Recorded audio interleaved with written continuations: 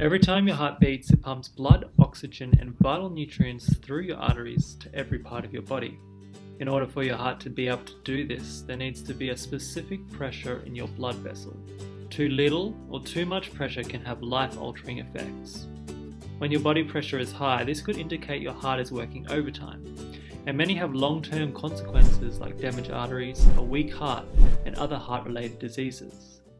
So what can cause high blood pressure, and what can we do about it? All this and more coming right up.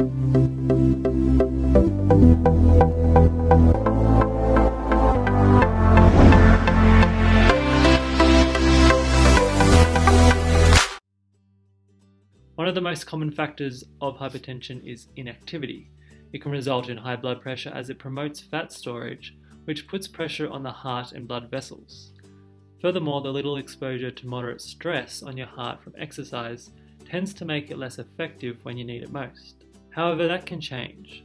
Research shows that getting at least 30 minutes of regular aerobic exercise such as running or swimming can assist in lowering your blood pressure. Alcohol is another cause due to the stimulating effects it has on the sympathetic nervous system, which is responsible for the flight or fight response. Unfortunately, one side effect of this response is an increase in blood pressure. The simplest way to stop this is to stop the alcohol or at least restrict your consumption. Not only can your drink affect your blood pressure, but food can as well, with one common factor in most of them being the salt content. This is because sodium is hydrophilic, which is just a fancy word that means sodium attracts water.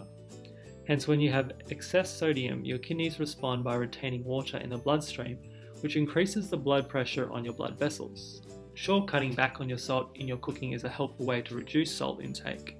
However, reducing your processed foods will have the greatest impact. Now, sodium aside, overall poor diets can contribute to high blood pressure levels. While other mechanisms play a part, weight gain is a definite factor due to the negative effects of excess fat being stored. Incorporating healthy foods such as fruits, vegetables, lean protein, and healthy fats has been shown to be one of the most powerful ways to counteract high blood pressure. The last thing that you can consume that is hypertensive is medication. There's no end to the number of medications that list increased blood pressure as a possible side effect. Some medications raise blood pressure by causing your blood vessels to constrict, while others cause your blood vessels to retain water. Some of the most commonly used ones are decongestants, non-steroidal anti-inflammatory drugs, and hormonal birth control pills. Discussing with your doctor or pharmacist about current medication you're on and its side effects can help to determine effective ways to keep your blood pressure down, so there's no need to stress. Which brings us to our next factor, stress. There's another reason for hypertension due to its effects on the nervous system. Stress causes your adrenal glands to excrete more adrenaline and noradrenaline, which can lead to high blood pressure. Additionally, our fight or flight response causes our blood vessels to contract.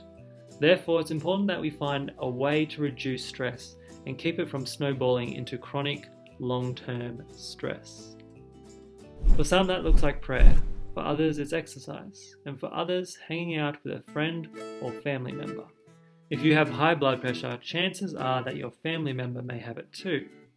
High blood pressure and heart disease have a strong genetic component. Although you can't change your genetics, implementing healthy lifestyle habits has been able to reduce the risk of high blood pressure significantly. For example, quitting smoking can help, as smoking has been linked to hypertension in many studies. Even the occasional cigarette every now and then can add up to high blood pressure.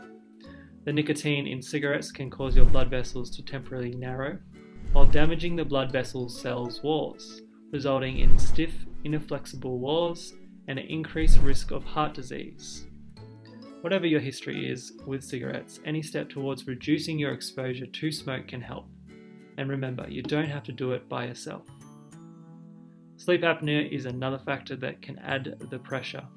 This is due to the biological mechanisms in your body, as not breathing efficiently reduces your body's oxygen levels. Your brain responds to this by telling your blood vessels to constrict and prioritize oxygen flow to your heart and brain over the rest of your organs and skeletal muscles.